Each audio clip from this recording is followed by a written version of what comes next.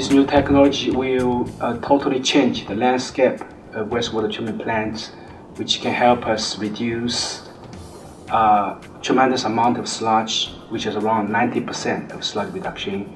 Specifically, we can reduce sludge production in Hong Kong from 2,000 tons to 200 tons.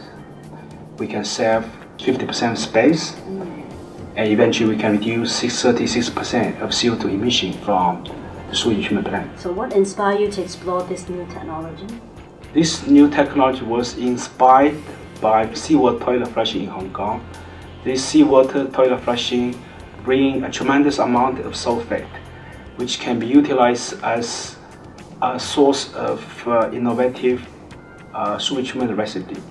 We are very fortunate to obtain strong support from a lot of parties and sectors, including international collaborators, local departments, and particularly strong support from ITF.